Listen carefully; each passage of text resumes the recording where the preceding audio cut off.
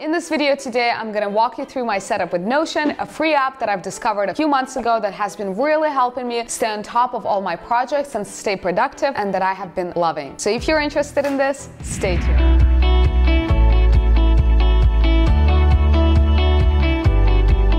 Hi everyone, welcome back to my channel. If you're new to this channel, my name is Luba, and here I talk about entrepreneurship and tech. Over the years, I've seen plenty of use cases for Notion. Startups use it as their internal management system. I've seen it being used externally as a website. People use it as a planner for their whole life. Some companies use it as CRM, and I personally use Notion for my YouTube planning, for my CRM for the company that I'm running, and as my personal task management system and focus board. I have been super into productivity and into behavioral economics, trying to figure out how to hack my own habits. And honestly, as I said at the beginning of the video, it all kind of comes down to intention, to planning, to strategic planning ahead of time. And that's where I think Notion is incredible. This video is kindly sponsored by Notion, and if you're curious to check it out, you have my sign up link in the description down below. It's completely free of charge. If you're planning to check out Notion, or if you are already using Notion and are loving it, smash the like button to the video.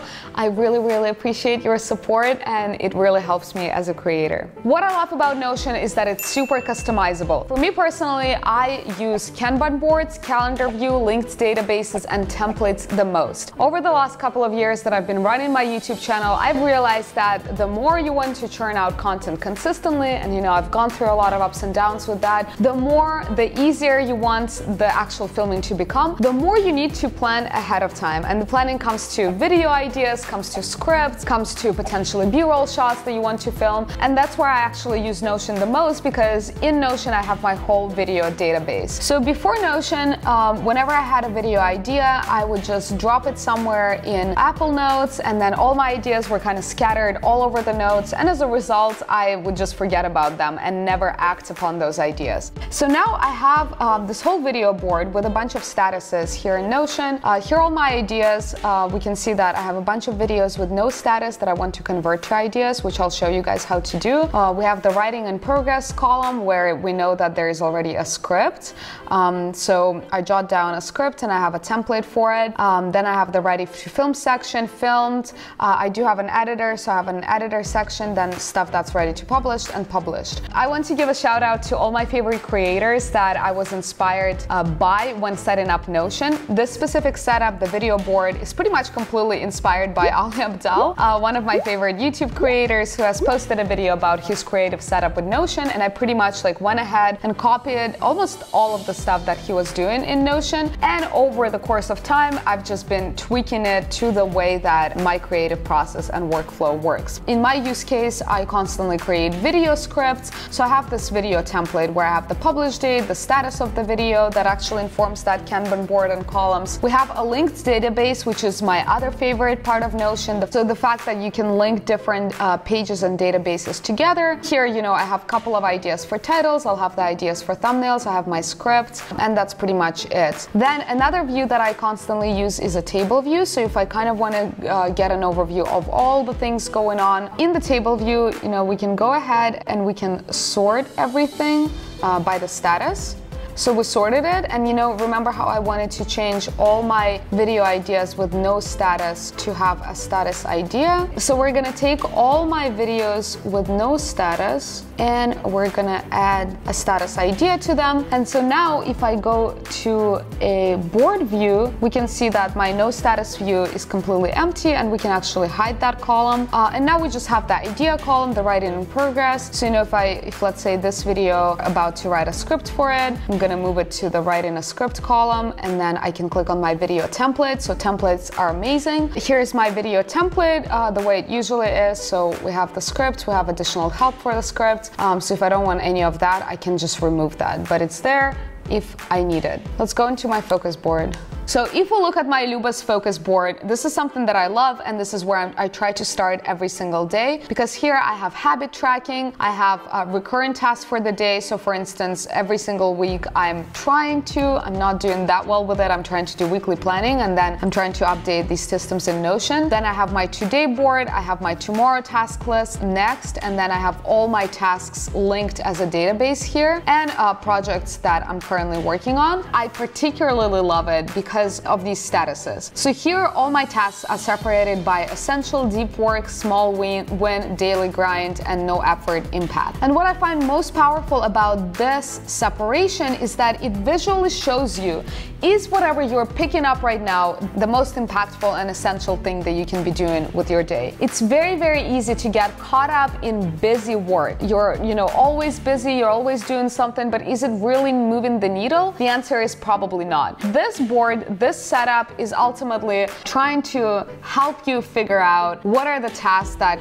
could actually move the needle. Are you focusing on the right thing? And that's what I particularly love about the system, because it gives you these visual clues and visual cues to figure out if you're working on the right stuff. So, for today, I need to film the Notion video, so I have it as my essential thing, but this is something that I'm doing right now, so I can actually change the status of this card to in progress. So that's what I really, really love about Notion, the fact that it's so customizable, the fact that it's so personalized, and the fact that you can really, Notion is your oyster in how you want to set up your productivity systems, your CRMs, your project planning, your knowledge resources. It's really, really cool. Then if we go into my focus board, I also have this thing called breaks and emotional reset. So these are the pages that allow me to see what kind of distracting activities I could pick up if I wanted to take a break. So yeah, basically this page allows me to see what kind of things I can pick up that would still be productive and at the same time be kind of relaxing. So I can stretch, I can watch some YouTube videos that I pick out, I can read the news, I can read some learning videos, I can meditate. And if we go back, this is another really cool thing that I saw a friend have that I really loved and decided to copy. So this page is called Emotional Reset, and ultimately it tells you that, hey, if you feel stressed, you can stand up, take some deep breaths. If you feel like you're doubting yourself, you can just remind yourself how great you are and maybe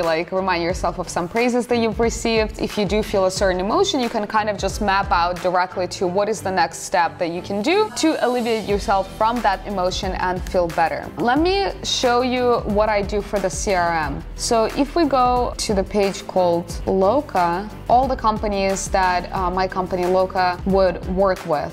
So ultimately here I have a table database that I can also switch to a Kanban board if I want to, or even a timeline. Yeah, so now that we switched into board view, I can see everything at a completely different glance. So I can see what's recruiting, what's contracting, can see all the cards, and maybe I can even add a property done or out of the pipeline, and it would serve as a great CRM for me. I want to show you templates in action again. So here I have a bunch of templates for specific tasks. So if a task requires a little more, thinking and doing than it just being a quick task that I can write out on the Luba focus board. Let's say this is an essential task. I have the type of task, the day when I should do it. This actually has a bunch of formulas that would mark the task with a sign, which would visually tell me that, hey, I need to do this task right now, or I can still wait to do it, or this task is getting overdue and I need to do it ASAP. But here I can just start typing. Or if we look at the task that I'm still evaluating,